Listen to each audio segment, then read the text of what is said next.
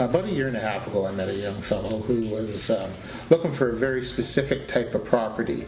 So I showed him a couple of properties, and we were having a little bit of trouble finding what he was looking for, in that he was looking for a piece of land, more acreage, with a dwelling on it, close to Oshawa or Bowmanville.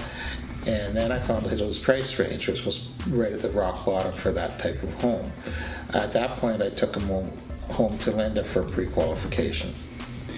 We talked to his mortgage broker and we set him up to get a pre-qualification done.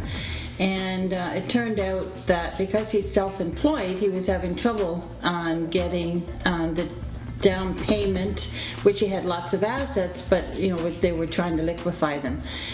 So anyways, what happened, long story short, is that we set him up. I got him a mortgage back, a mortgage through the seller, so a mortgage back from them at a reasonable price and a good year and a good term.